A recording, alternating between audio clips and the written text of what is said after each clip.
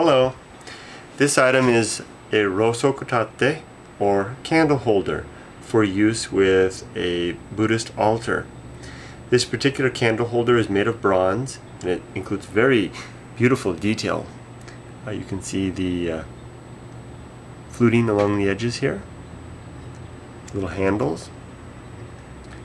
The bowl, the basin where the candle prong sits, does have some dried wax in the basin, but other than the dried wax and a few small marks and scratches, the candle holder is in very good condition. It has the maker's stamp here on the bottom.